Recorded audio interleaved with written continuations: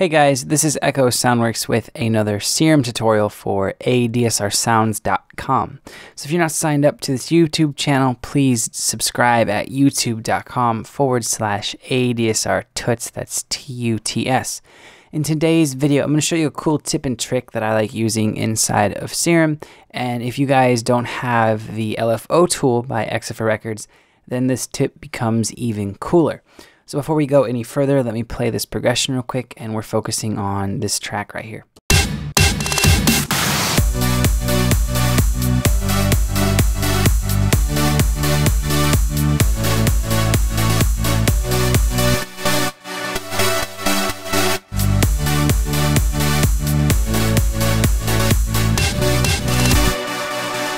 Alright, so it's like a big progressive EDM style saw or super saw sound. And I have an instance of the LFO tool. And if you guys watched my tutorials before, you know I'm a big advocate of this plugin. What it does is it mimics the sound or the effect of sidechain compression, but in my opinion, you have more control over how it affects the output of the sound, more so than loading up a ghost track like a kick drum or something and then tying that to your sound, because how much the sound is sidechain is going to depend on two variables in that instance: the kick sample and how long it is or how short it is, and then how you have your ratio and your release and attack in the compressor, and that all kind of plays off of each other. So even if you have a really short attack time, if you have a little bit of a delay in your attack and your kick sample that you use, or you have a really long decay time with your kick and you have a short release, well then they can kind of play off of each other in negative ways. So the LFO tool gives you a graphical user interface where you can just load up different presets of sidechain. There are 6 of them in the actual plugin, and they look like this, and they all have a different purpose. Like here's your sub bass type, things that you just want the attack to come through and the body kind of to be out. So that's what I had loaded up on this sound. Basically, the attack of the sound is there. About 20 or 30% of the body is cut out via sidechain type effect, and then the release is coming back in. So it's a really prominent effect in EDM, and you get the sound. As opposed to if it's off.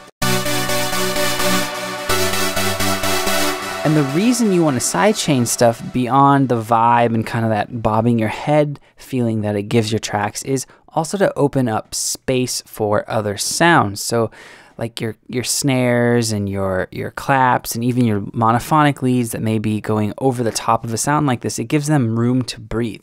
Well, the cool thing about Serum is the LFOs have the exact same shapes, or you can make them actually if you'd like, but they actually have a folder where if you click on this folder in any of your LFOs and go to sidechain, they actually have all of the 6 sidechain shapes available to you in the LFO tool. They even give you a 7th one. So I played that demo with the LFO tool doing the sidechain compression or the sidechain effect. Now let's do it all inside of Serum using an LFO.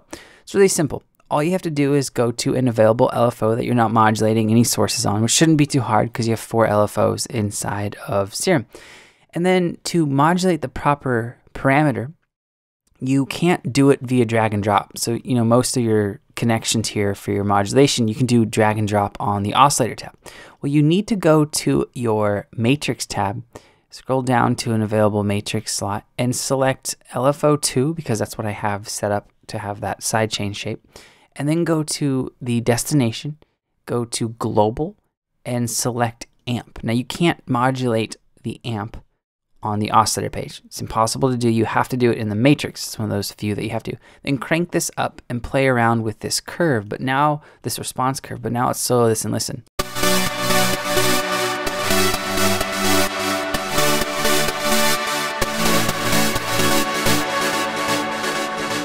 So you can see that it is affecting the sound like a sidechain compressor or the LFO tool would.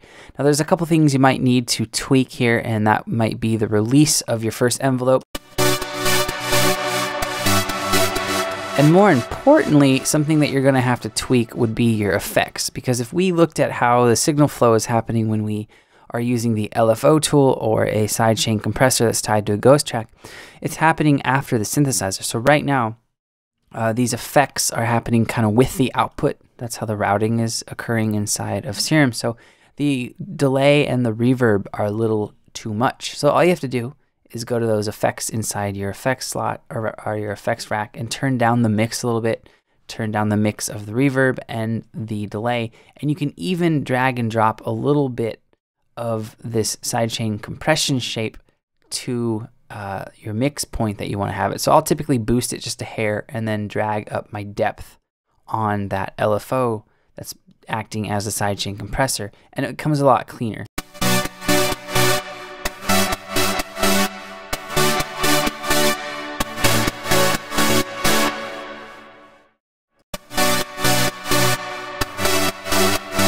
And there is that kind of really iconic sound with EDM and progressive. So let's play it now back with the progression.